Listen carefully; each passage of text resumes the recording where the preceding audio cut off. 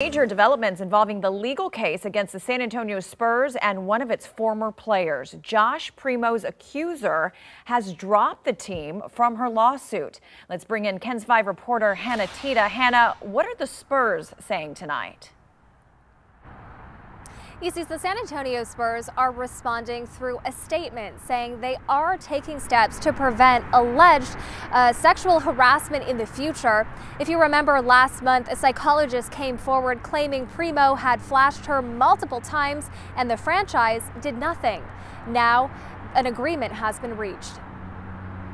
The right thing is say no, this is not okay. That was Dr. Cauthen 3 weeks ago, telling reporters she was failed by the San Antonio Spurs. She accused the team's former guard, Josh Primo, of exposing himself during one of their first sessions. Dr. Cauthen said she spoke up and was silenced as the incidents continued. The Spurs cut the first-round pick in October. It took the Spurs 10 months to do the right thing. On November 3rd, Dr. Cauthen brought a lawsuit against the team and Primo. On November 16th, a notice of non-suit was filed to permanently drop the case against the Spurs.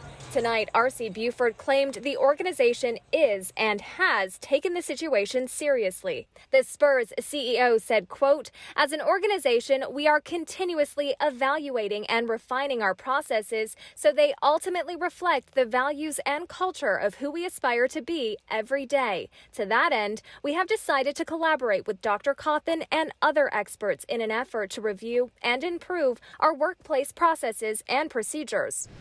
Primo isn't out of the spotlight, though his lawyers are saying very little. While Primo is still listed as a defendant in Bexar County court records, attorney Tony Busby told us the entire case is over. And in his pregame remarks tonight, Coach Greg Popovich gave his vote of confidence to Spurs general manager Brian Wright. Wright was the main point of contact between Dr. Cauthen and the Spurs, and he was directly named in her allegations of mishandling her complaints. Reporting live downtown, Hannah Tita, KENS 5. Hannah, thank you.